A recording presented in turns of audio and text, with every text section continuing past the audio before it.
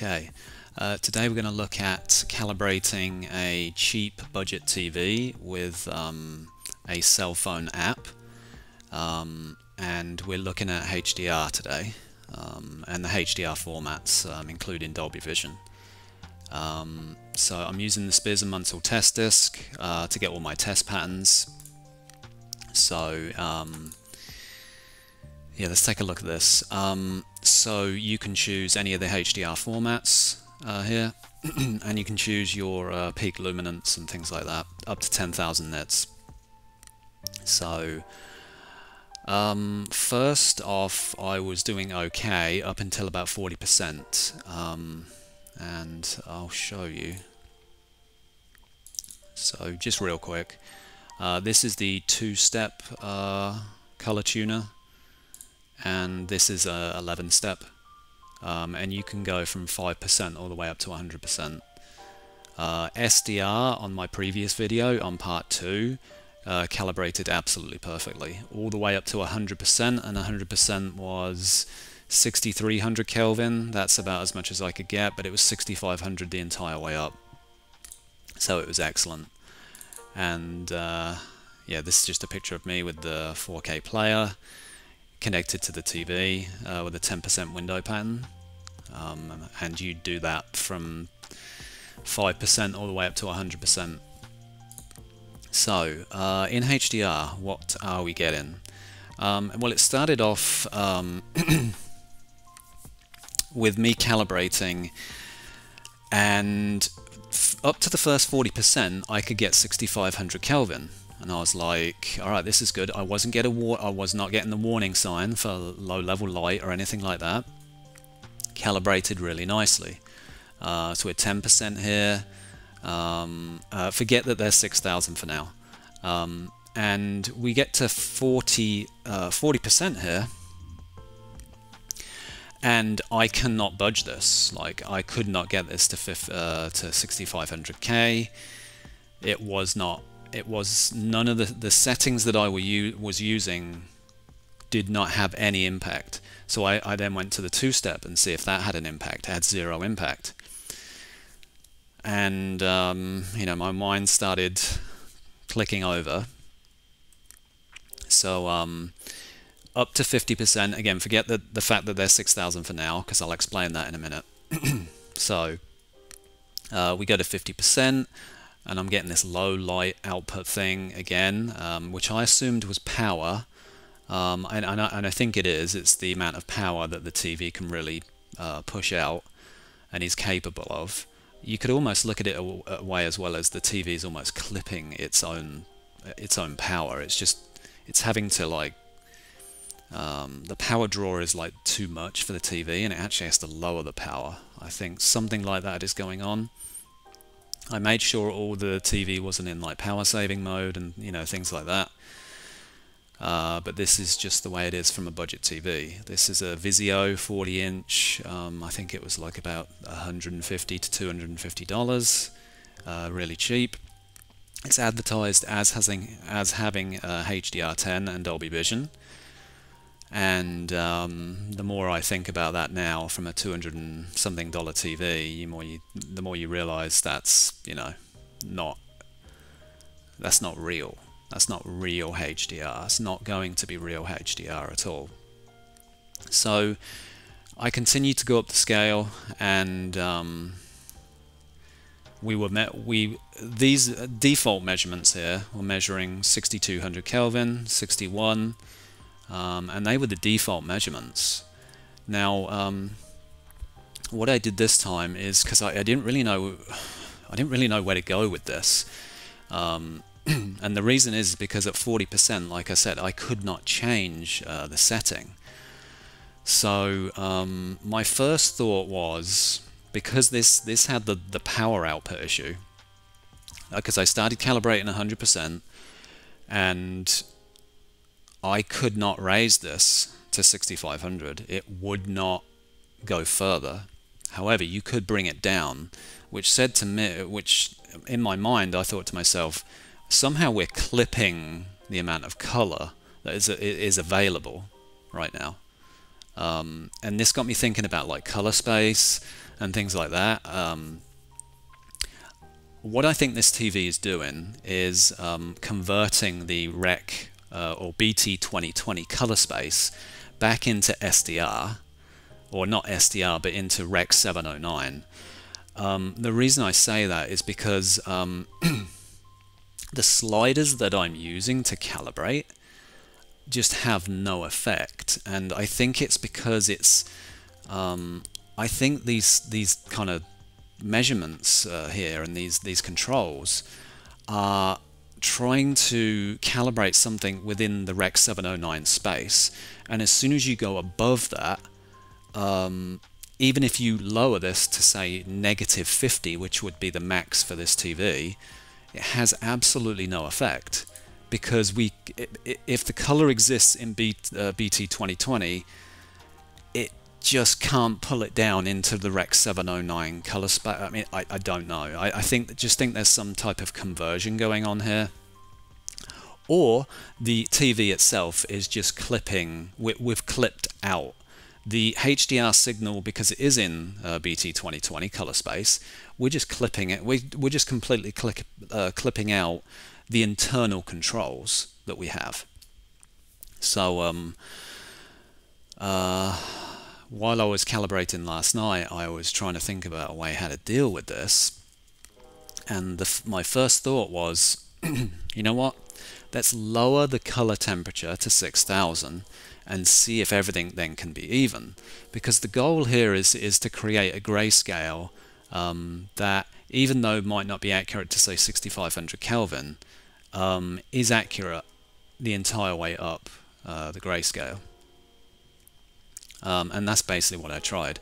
And again, 40%, it wouldn't budge. I did not have the controls available in the 2-step or the 11-step to try this. Now, there's like an automatic backlight or dynamic backlight that I figured out that the TV had. That had no effect on this like kind of limitation that we have here of like 6200 to 6250 Kelvin in HDR mode. I tried lowering the actual backlight to zero. That had no effect, because I thought maybe this is a power consumption issue internally. I tried lowering everything on the 2-step calibration on this page, on that page there. All of these were like -50, had no effect. Brightness and all of this negative, everything was negative, and it had no effect on this. It had zero effect. So yeah, after sleeping on this, my assumption was was somehow it's something to do with the color space, and it's outside of calibration. That was my first thought this morning when I woke up. I was like, something's just not correct here. So regardless, I tried this calibration, and what I noticed was, after watching content, it looked to me as though it was pushing red. Now, in theory, we are warmer. We're warmer than we are. And I ran some demos, couple of the demo scene here. Now, you can't see it in this screenshot because the camera is actually correcting for this, but there's a lot of red in the clouds here, and to my eyes I could see right away that it had basically had bit depth error problems, and it just didn't look, to me it just did not look natural whatsoever. So on the same screenshot here, I paused this and I reset the calibration. And after resetting the calibration, the default actually looked better.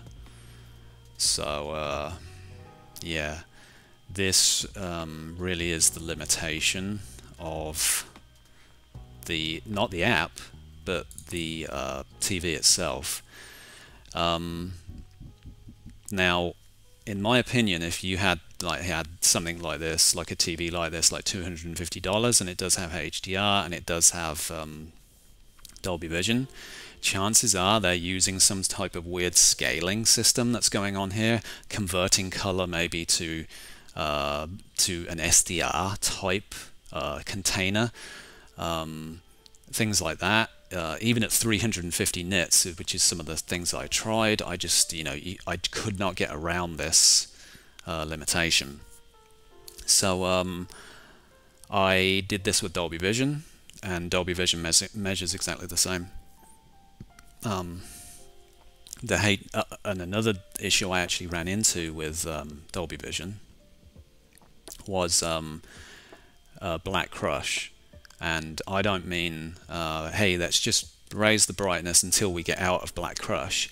It actually crushed blacks. The signal clipped the blacks. And I raised the brightness, and all it did was raise the black level, but none of the detail came in.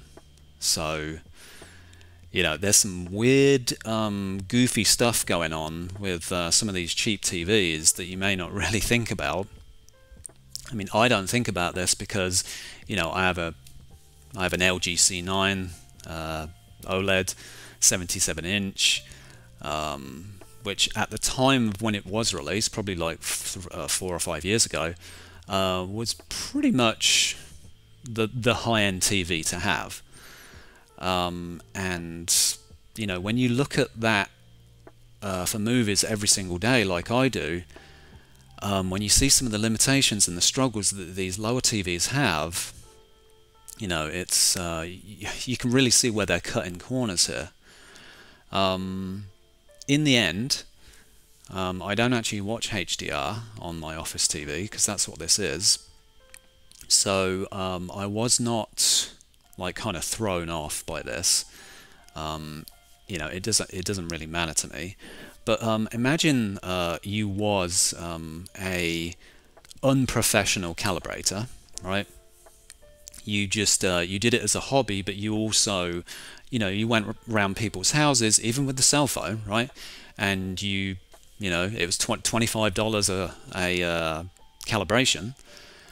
If you ran into this type of problem, obviously the best thing you then should do is talk to your the homeowner, the TV owner, and say, look, this is the problems that we're running into with HDR and Dolby Vision. So if I was on, like, let's just say I was on a job, right, and I was using this phone as a calibration tool,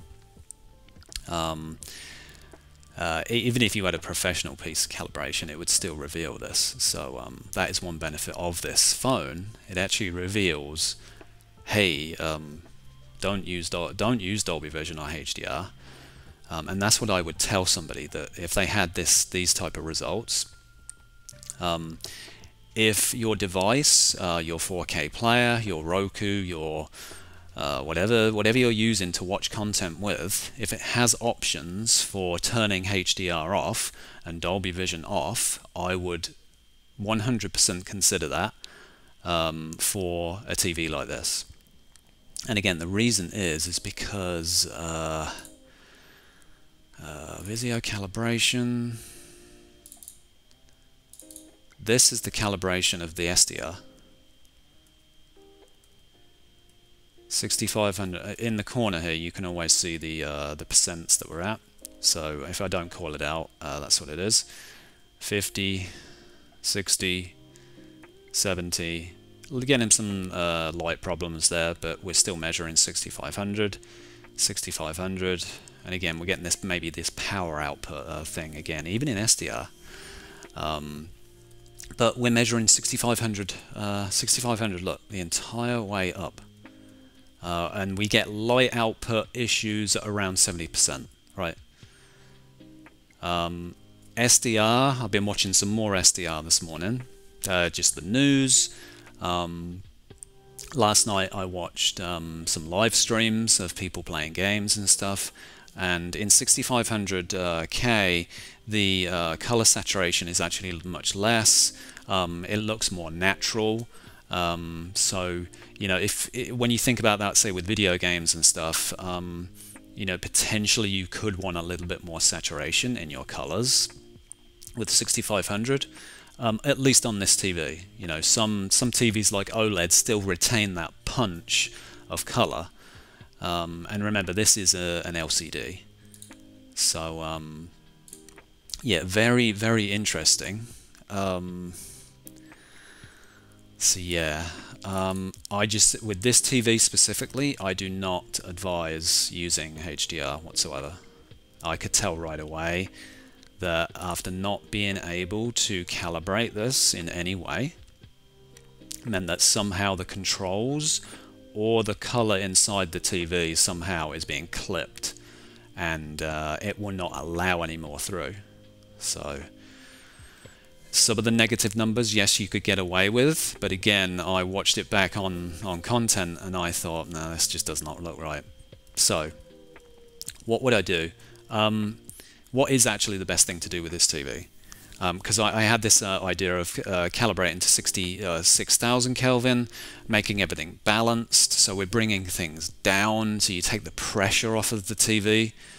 I don't think that's the best thing to do anymore.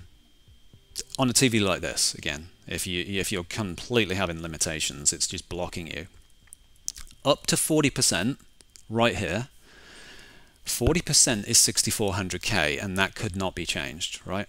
I could not go any higher. I couldn't go to 6500 Kelvin. I was negative 50 on blue here. So I want you to think about things like that. The actual controls are just maxed out. Absolutely maxed out.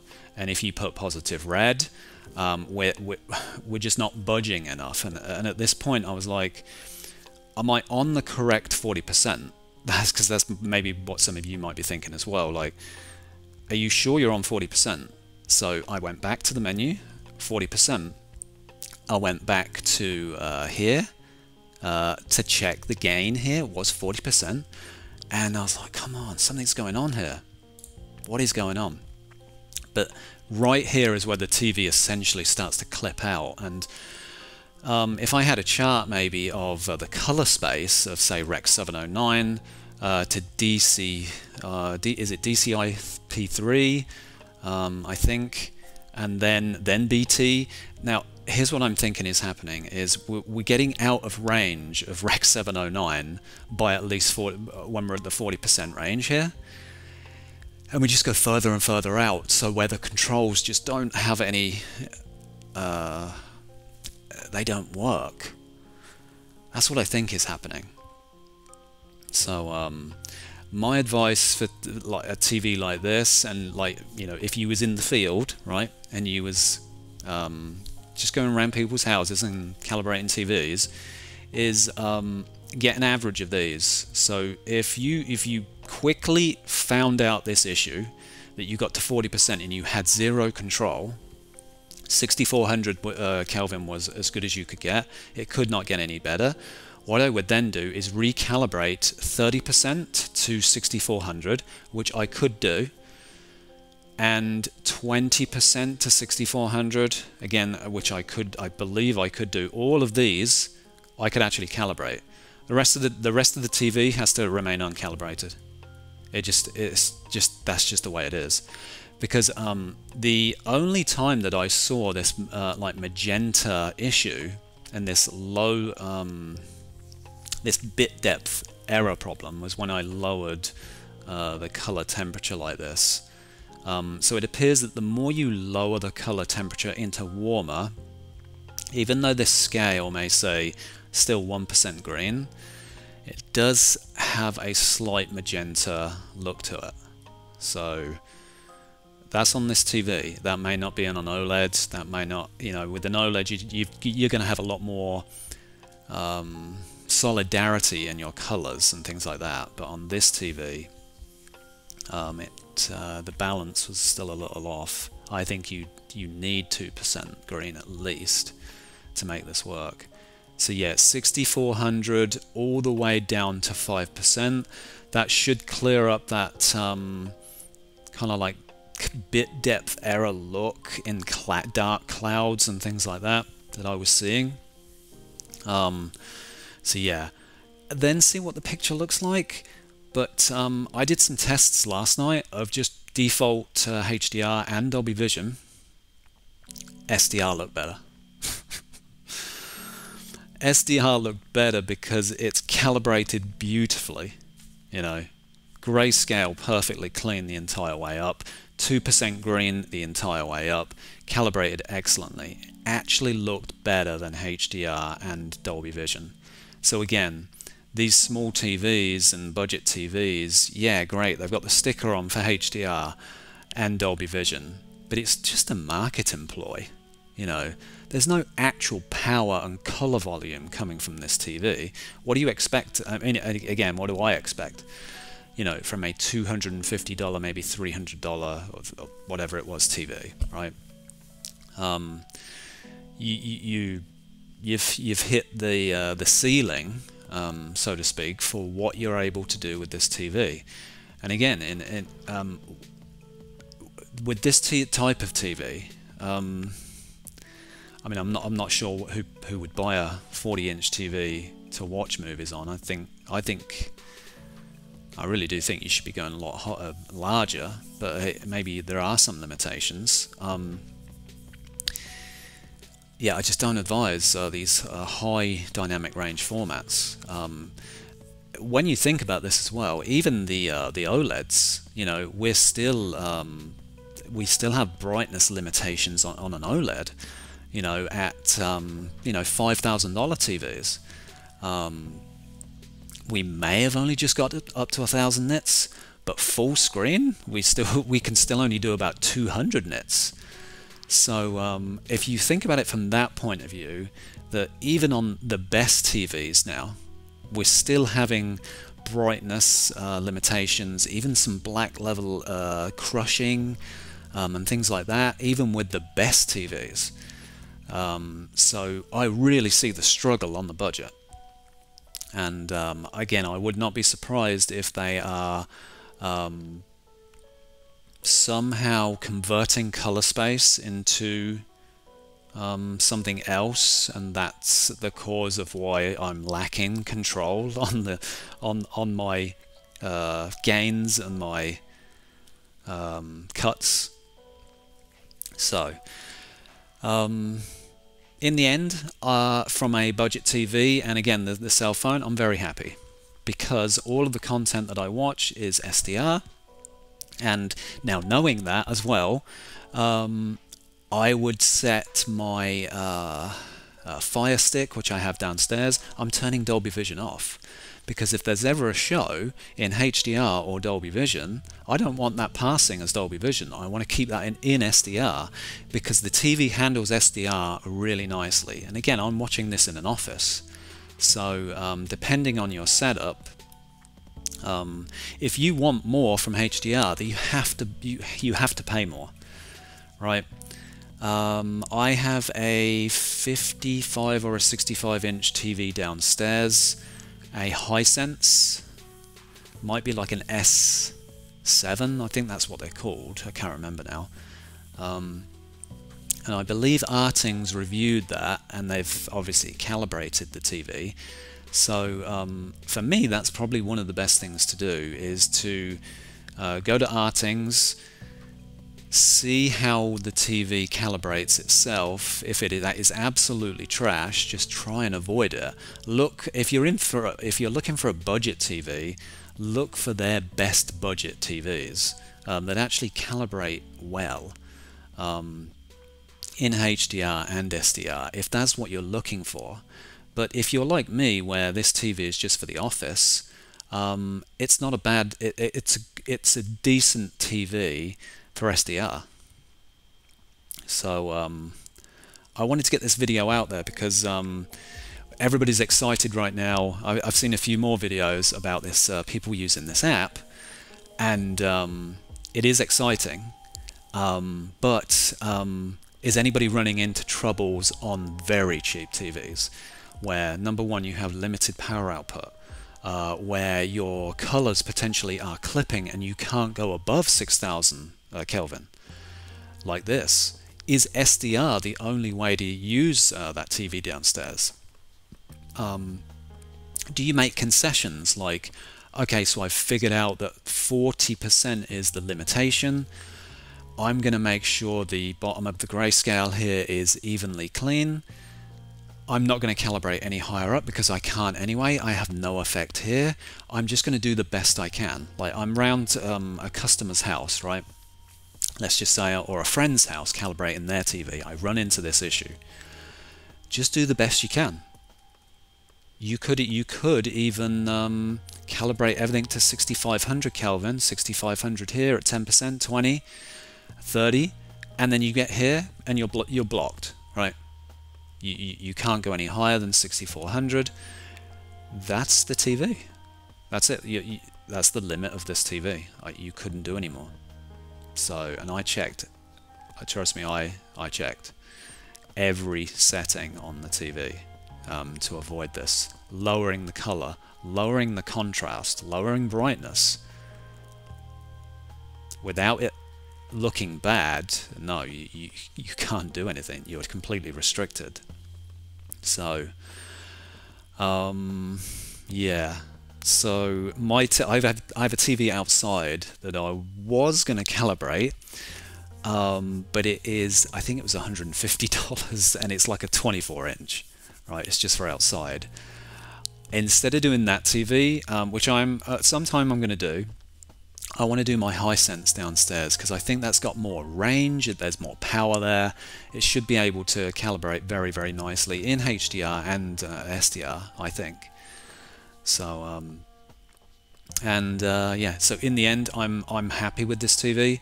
I keep everything now in SDR, and it shows again that this app is actually a really good tool because it shows me the weakness in HDR.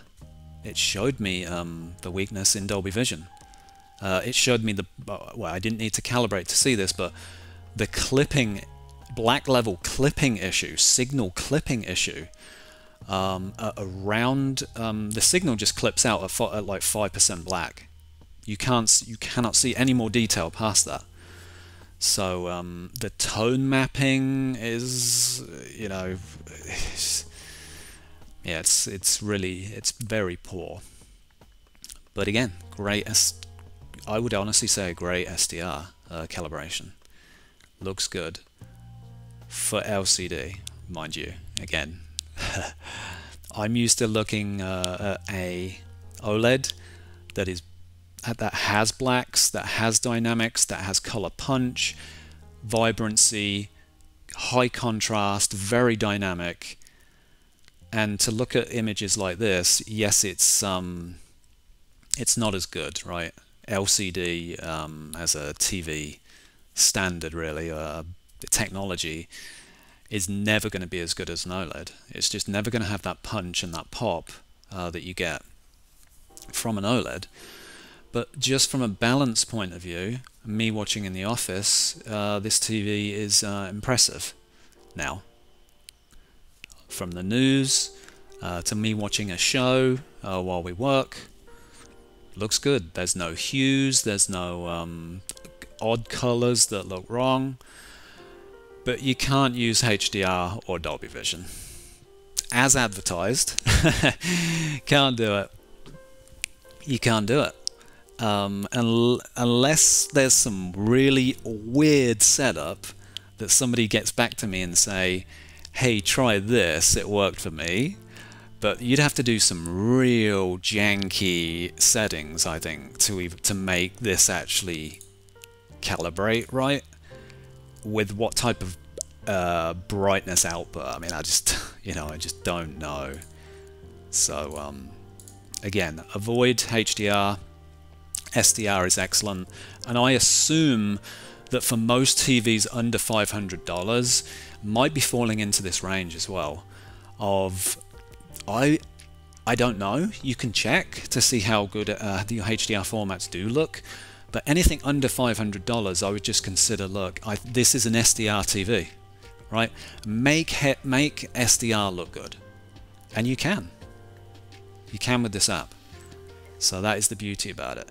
Not all is lost when you have run into issues like this. You still have SDR. You know, the tried and tested SDR still works. So yeah, wanted to get this video out there to show some of the problems you can run into with budget TVs. You know, it's okay with my C9. You know, you have perfect, essentially perfect grayscale the entire way up and down. But to run into issues like this it was actually a little frustrating. I was getting a little bit agitated by this, because I just wanted to calibrate everything to 6500 Kelvin like I did STR, and you know, you take a break for 5 minutes and you think, don't worry about it. You know, we've hit the ceiling for performance. They're obviously doing something internally that is either clipping the controls, or the color space is like also being mismanaged and things like that, and it just doesn't look good. Run your TV in SDR. This is the best it can look. You know, so yeah, very interesting. Again, the Spears and MUNSIL disc provides all the patterns. This is I've used this. I think I'm using this now more than I did the original disc. So this is I'm getting my good use out of this, and this is fun to me. So yeah, another TV next, and hopefully it doesn't give me these issues so and this frustration. But yeah, appreciate you watching, and this is part 3. This is really the end of the Vizio series of budget calibration, I'll say. And I think what I'm going to do is not maybe split things up anymore into, say, SDR and HDR on my Hisense TV downstairs. I'm just going to capture some screenshots like I do, go over it, talk about it. How did the TV calibrate from start to finish? Were there any issues that I appeared to run into, and things like that? And just see how it calibrates again, and see how it looks. Like when I watch content like this disc on there, how does it look compared to my OLED? Sure, you're going to get some washed out, a washed out look because it's LCD. It's not going to have that punch and that clarity that OLED has, but you know, when you have a grayscale that is relatively smooth all the way up, again, hopefully I don't run into issues. How good does this look? So again, yeah, appreciate you watching, and have a good day. If you have any questions, please let me know. And if you're using the app now, have you tried calibrating your TV? And performance, how is it? You know, have you run into any issues like this where it doesn't have the power to measure certain percent values on these window pans? So all right, yeah, appreciate you watching, and I'll see you in the next one. Bye.